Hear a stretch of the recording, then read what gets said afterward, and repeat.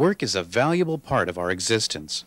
Useful work can not only provide us with financial gains, but it can help us to become happy, fulfilled individuals.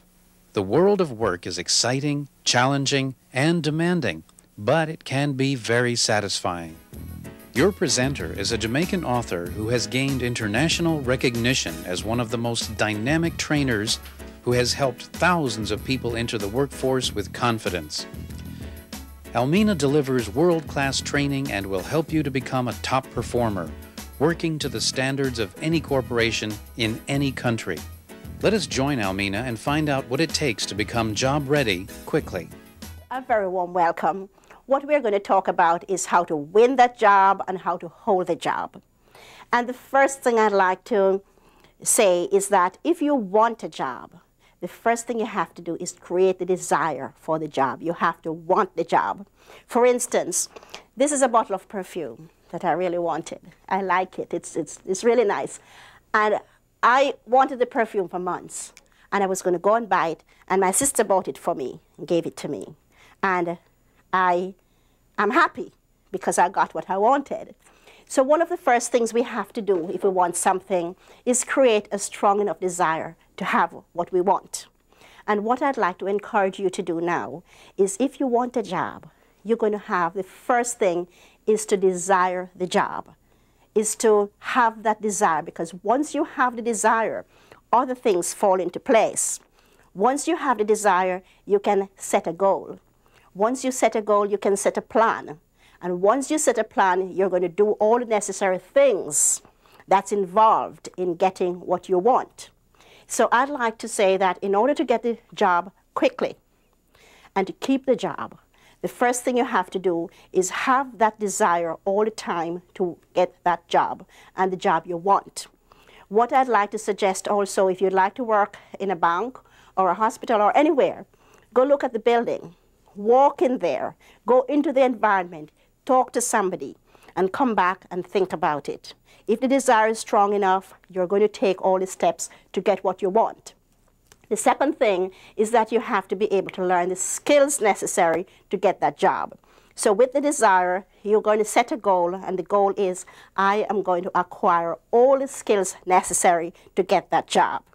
So right now, you're in this class, and I know that you can get a job. The jobs are out there. And all you have to do is want the job badly enough, create the desire and fulfill the desire, learn the skills necessary. And if you increase your desire and your skills on an ongoing basis, you will succeed. For instance, if you're doing 25 words per minute in typing, that commands a certain salary. If you're doing 30 words per minute or 40 words per minute, it sometimes commands a higher salary.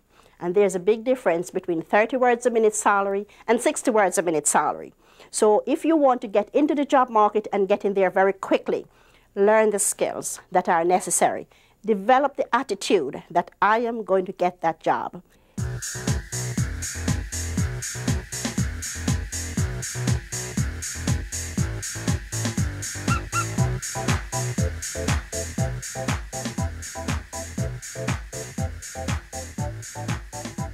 When I went out in the job market, I found that with all my experience, all my customer service experience, nobody would hire me without those skills.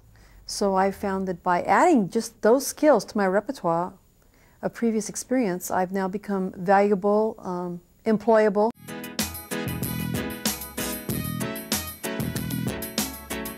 I'm going to ask Dr. Harris another million-dollar question, and that is, when you're on the job, what is it that is going to make that employer offer you a raise?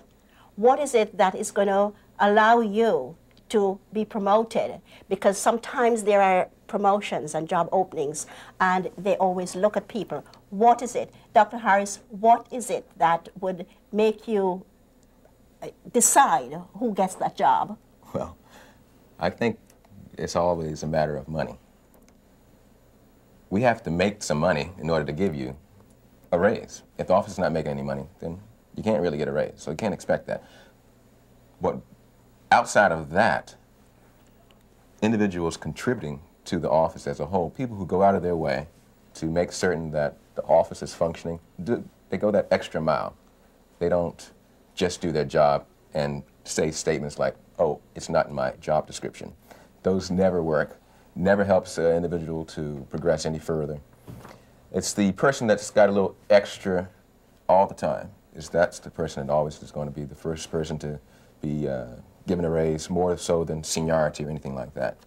Any individual who's going to give a raise, those are the things that they would look for. Someone who's really motivated to help the office as a whole, who goes that extra mile to give the office that personality that it needs, that you're trying to maintain. Because your personality and the office's personality should be reflected in the people that are employed. And as long as you're going hand in hand with that and you give that extra step, then you too can get a raise and keep moving forward. Yeah. Good. I'm glad you mentioned that because, you know, in the job market today, people are looking for the best, not just performance, but the best, the person who can go the extra mile. And, you know, if you're doing the job that you're paid for, day in, day out, then you really don't have any right to a raise because you're already being paid for the job you're doing.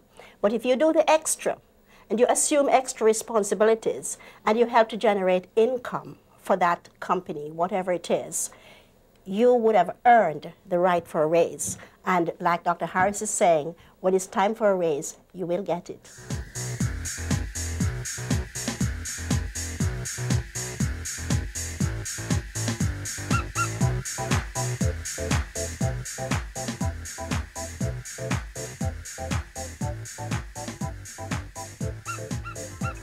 So the important thing is to focus on the rewards. What is it you're going to get, what you're going to achieve when you get into the job market? Apart from the financial gains, you're going to feel good about yourself. You know, you're going to have more self-esteem and more self-respect. And people are going to treat you the same way. So from this moment on, I'd like you to start thinking in terms of, I am going to get that job. I'm going to lift my self-esteem. I'm going to walk in the interview with confidence. You know, one of the reasons why people can't get a job sometimes, among other things, is that they are afraid of the unknown. They're afraid of, you know, what is involved that they don't know about. What I'd like you to do is to think in terms of negotiating your skills for money. When you walk into an interview, I don't want you to walk in there with the attitude that, well, maybe they'll give me the job, maybe they won't, maybe I'm not qualified. No maybes. You are getting a skill. You develop your personality. You develop everything that's necessary to get that job. And what you think about is negotiating. I am negotiating my value. I'm negotiating my services in return for a salary. So if you go in there with that confidence and you negotiate, you'll get the job.